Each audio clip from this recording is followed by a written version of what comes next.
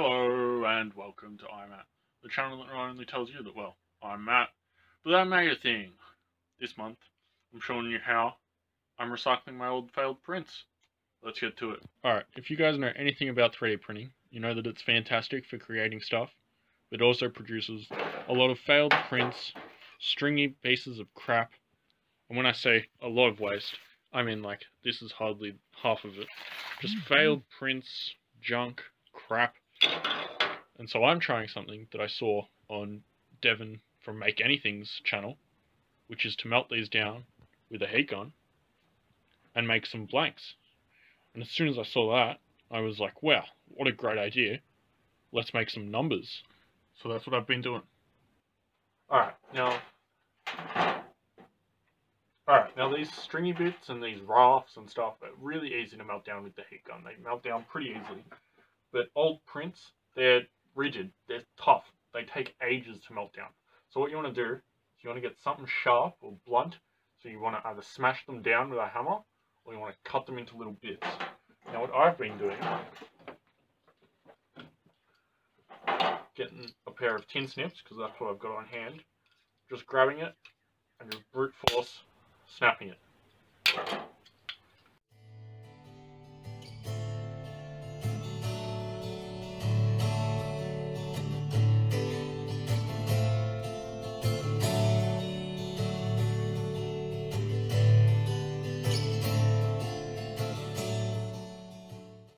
Alright, so now what I've gathered is you want a bunch of just random mix matches of colour, but all even. You don't want one colour to dominate at all. Now I'm gonna, there's two settings. Warm.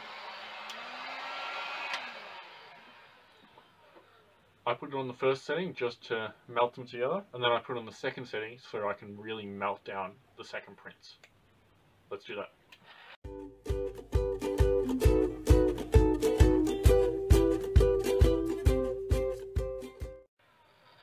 Now, whilst you're doing this, you are going to find that when you're starting, you are going to lose some. They are going to spread out. But you'll find that once it gets to a certain temperature, they all shrink and like glue together. And that's when the rafts and the brims are really good, because they glue all the failed prints into one glob, which you can then turn up the speed and really focus that heat. So now it's like stuck almost together. I'm going to turn this heat up.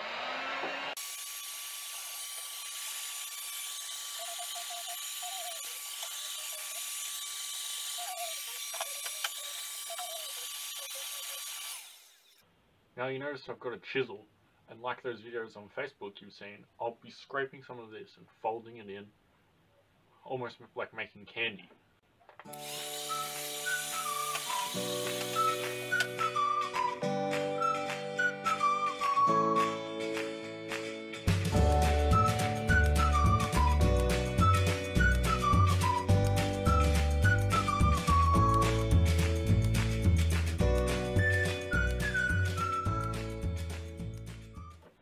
Alright, you might have seen that I was using the chisel there, moving around just a little bit as I was getting closer to the end. Now you don't want it to be like gummy, you don't want it to like slowly smear, you want it to be a liquid, because when you squish down you want it to fill in all the gaps and be nice and smooth on either side. And so that's why when you can pull it with a chisel and it's gummy, you want to just keep going, you're getting close, but then you stop. I'm going to put my weight on, push down.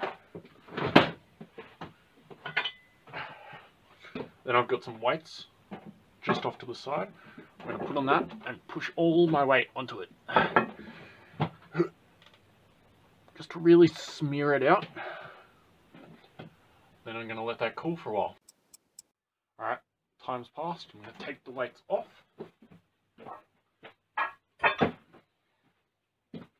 Pop the transformer out. Table's still a bit warm, but get a chisel, just work your way around, it should pop off.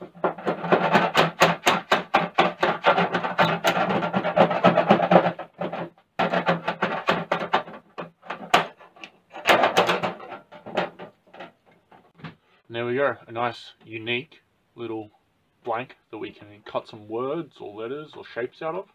Now this side seems very bland because the white was on top. But then this side also seems very green because we didn't smush around that giant chunk of green. See, right here looks very nice because it's just random and whatnot. And here is where I pulled the chisel through.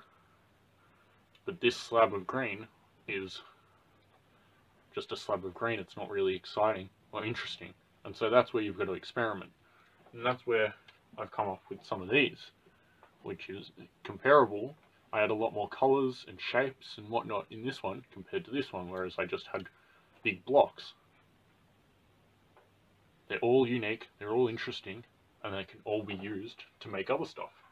Now, as a little bonus, if you think yours isn't as unique or interesting as it could be, what I found is you want to put it down so it's completely dry, cool now. I got a handful of just random bits. I'm just going to shove those on top, melt them, and let's see what it does.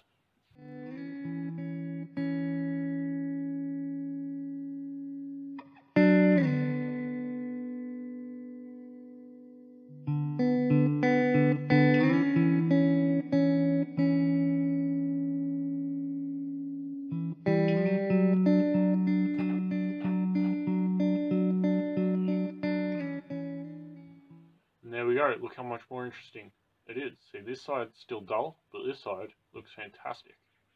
So now, let's put some numbers into these, cut them out, turn it into a clock.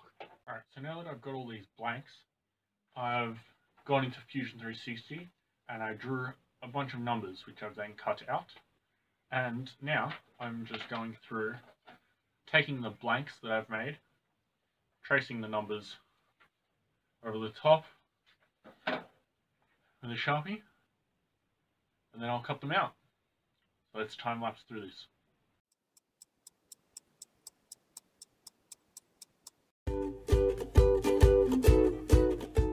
Alright, so I've just completed. I've got all my blanks with their number written on. I don't know if you can see, but that's a 2. Some of them are a bit harder to draw on than others because it's not exactly flat, but they look pretty good. So now I got to get a hacksaw and just cut them out and then spend 4 years sanding. Let's do that. Alright, so I'm halfway through cutting out my blanks. You can see the nice ones there. Now I've been cutting them primarily with the hacksaw, but I've also been using tin snips because sometimes the hacksaw just isn't sharp enough or it doesn't really want to go through the big blobs, and so you use the sheer force of the tin snips, get through that bit, and then go to the hacksaw. But as you can see from the cut numbers, they're looking pretty good even on the rough cutout. So after I cut them all out, I'm going to file them down and then sand the edges. Then I'm going to put them into a clock. I'll see you when that's done. Alright, so it's the next day after the previous clip. That's why I'm wearing the hat. It's different. Get over it. I finally finished cutting out all the rough shapes, and I've gone through and I've drilled holes in like the numbers that need holes. Everything apart from the 4. So I've drilled holes in the 8, but the 4 is a tiny hole, so I need to drill a tiny pilot and then get a really tiny file in there to file it out. But that leads into what I'm doing next. I am about to just put them in the vise, get a file, get them down to a nice flat edge on every side, all curved, and then I'm going to pull out the sandpaper and sand it. Alright, so I lost the footage. As you can see, I'm just making this. I'm currently editing the video and realised that I lost it. But I lost the part where I was filing them down and putting it up on my wall and everything. But as you can see now behind me, they look pretty good. Like, all individual pieces. And, oh, there you go, focus. I got the 4 pretty good. I went and got a nail file, a little metal nail file. And all the hard to reach places, I used the file for that. So I got, and then I just drew a circle around on my wall, and I've stuck the numbers on just with double-sided tape. Now I'm just waiting for a clock mechanism to arrive, and it should be pretty perfect. And you'll see a montage of it working when that arrives.